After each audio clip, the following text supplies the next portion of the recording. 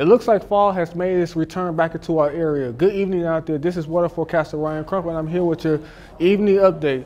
Currently, right now, we have those cool temperatures in this area. 48 degrees currently right now in Indianapolis, 49 degrees in Muncie, 50 degrees here in South Bend at this hour, and it has really cooled off from this time yesterday. Look at these temperatures. We have seen a major drop off in the temperatures. Look at 25 degrees cooler than it was at this time yesterday. In Indianapolis, 27 degrees in Shelbyville, and Muncie is sitting at 26 degrees.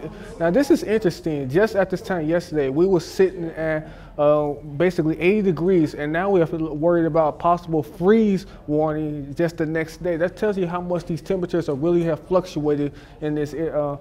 We're pretty much transitioning from a fall to a warm to a cold season. But look at this. We have a freeze warning. It's just how ironic how things could change in just a short period of time. But this is exactly what's happening right now.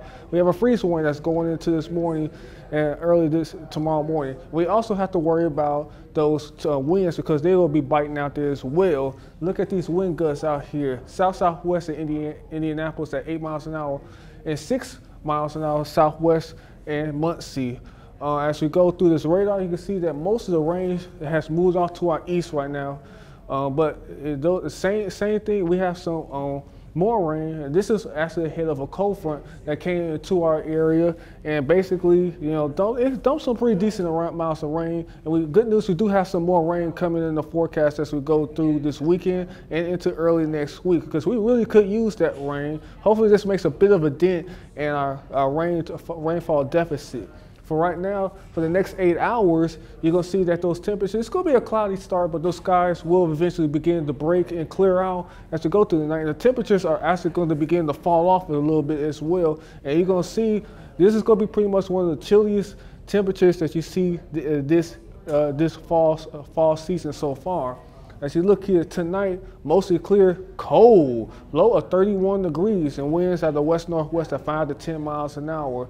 And you look at precision cast, again, you see these clouds in the area early, but they're going to begin to move out as we go through the night tonight into tomorrow. And as you see, you're going to see some few passing clouds, but they're not going to make too much of a difference in sunshine cover. We're going to still have mostly sunny skies as we go through the day. Now you will see them move back into the area late on Saturday night ahead of another rain system on Sunday. We'll get to in just a moment. But take a look at this for the tomorrow morning. You better make sure you bring that extra jacket out there, because you're going to need it this tomorrow morning. The temperatures will be 34 degrees.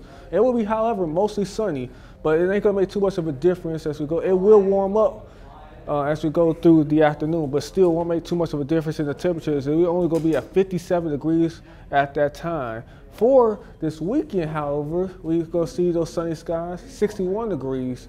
And tomorrow, and the winds out south at 10 to 20 miles an hour. For Sunday, 61 degrees, but we're going to have those showers in the area. And that's just going to be something you're going to see a little bit as we go. I'll show you on the 7-day forecast.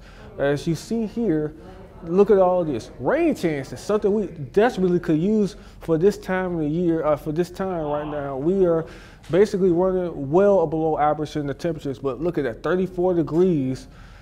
For a low, and yes, I know we don't like to see fall come back, but fall is actually going to be in the area. But we do see those temperatures moderate a little bit as we go through Wednesday, as we see the temperatures back into the 70s, but we actually cool back down to the 60s on Thursday. Check us out on NewsLink Indiana Weather for more updates.